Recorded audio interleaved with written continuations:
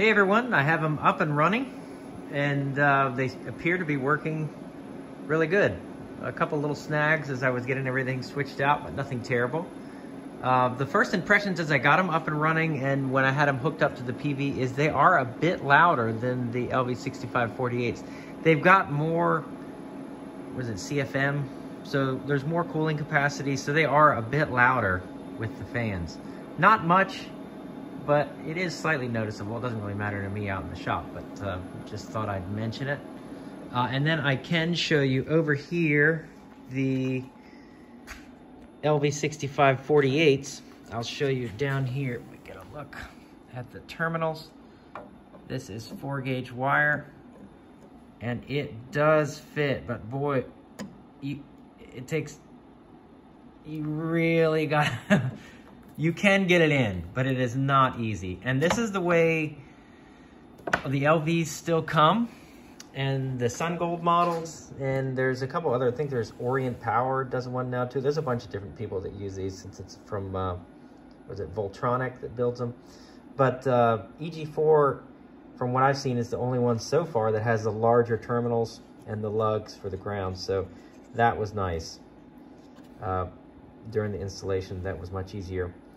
The PV inputs for the new EG4s are nice, except for the shrouds they have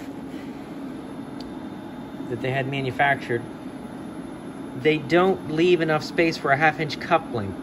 So if I were them, it only needs another 1/8 inch rather than having people like have to taper it out with their own bit.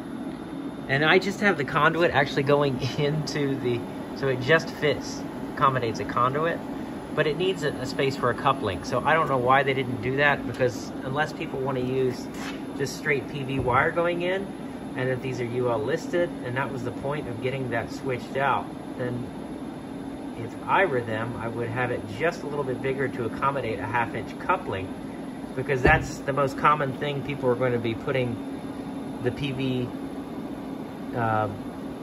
feeds, the inputs into the units. So it should be able to accommodate a 1/2-inch coupling in each one. So, I mean, it works here with the conduit for me, but I'm saying for, you know, it seems like they would do that. It would be a better idea. And a lot easier for everyone. I've got the screens in the house like I had the last time, so they are running with the